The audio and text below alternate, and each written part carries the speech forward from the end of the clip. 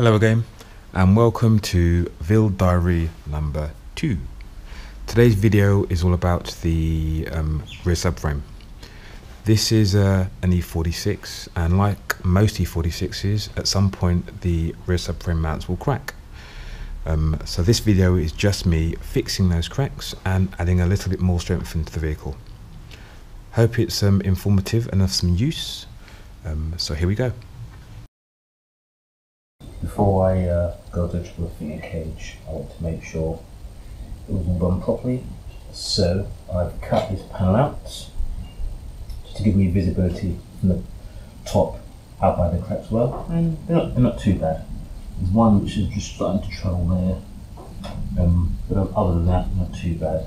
So I've tried to flatten the panel as much as I can and cleaned out some of these areas. So I'll go over, weld those and grind them flat. So in essence, there's two things. One, I wanted to fix the cracks, and two, I wanted to add some strength. So what I did was I, from the bottom, drilled up, in essence, through this panel. So I can't remember the size of the tube I used, but basically I used a tube which was the outside diameter of the hole, but the inside diameter I think it was a 6mm drill bit, which allowed me to drill up and find the centre point without actually damaging the thread. So you see, once I had the centre point drilled up with the 6mm drill bit, I then drilled down from the top to enlarge the hole. Then I just used a M12 tap to come up and just clean the threads and pop up from the top. Then I got some longer bolts. So obviously the standard ones are too short, they won't protrude up, so I got the longer ones. I built a strengthening bar to hold these two taut. And I was going to grab that so I can show you that. I did the same thing back here with the front subframe mounting points, and I'll show you those in a second. Grab that bar.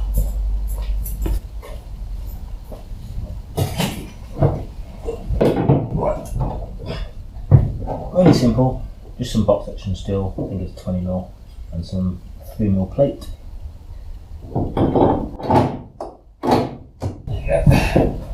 So again, I've got some sections to put in here just to make up, and I'll weld in all around here, and that'll be that.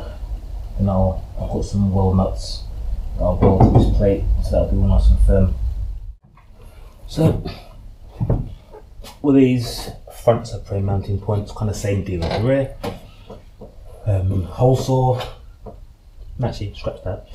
Start from the bottom. Same deal, drilled up, just at the centre point, then use that centre point as the guide for the hole saw, drilled top down,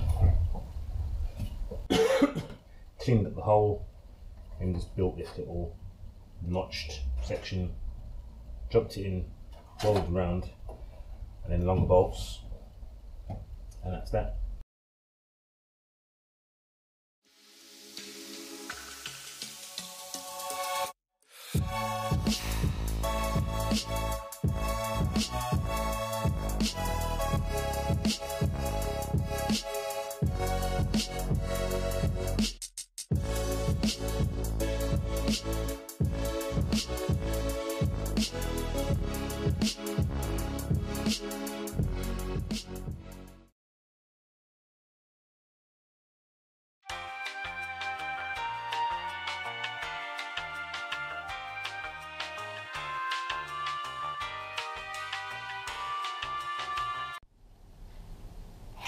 Okay, so just going to start by walking you around.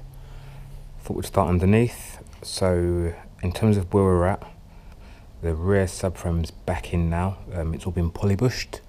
Also, all the subframe mounts have been reinforced from the bottom and the top. I'll explain the top later. In terms of reinforcements, so let's just so I can show you. The trailing arm, rear trailing arm mounts have been reinforced, 3mm plate, and the rear subframe mounts have also been reinforced with 3mm plate, front and rear. So there's these and these as well. What else? So inner arches have been cut away, a bit more clearance on lock. Just in essence, this part's been cut, just forward of the front struts. The engine bay has been cleaned and degreased, ready for painting. The intention is to use some white PR15. Used it before, seems to be quite good and hard wearing, so I thought I'd give it a go again. I don't think there's anything else to describe at the front that's been done. No, I don't think so. Right, so the interior, it's been all fully stripped out, all the sound deadening, all the wiring, the entire loom has been removed.